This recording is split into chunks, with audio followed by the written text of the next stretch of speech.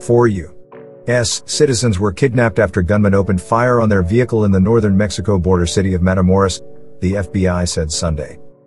The four had entered Matamoros across from Brownsville, Texas, on Friday, in a white minivan with North Carolina license plates, the agency said. The FBI San Antonio Division office said the vehicle came under fire shortly after it entered Mexico. All four Americans were placed in a vehicle and taken from the scene by armed men, the office said. The FBI, seeking the public's help, is offering a $50,000 reward for the return of the victims and the arrest of the culprits. Matamoros is home to warring factions of the Gulf Drug Cartel. Shootouts in Matamoros were so bad that the U.S. consulate issued an alert about the danger Friday. Tamaulipas State Police said people had been killed and injured Friday, but didn't say how many.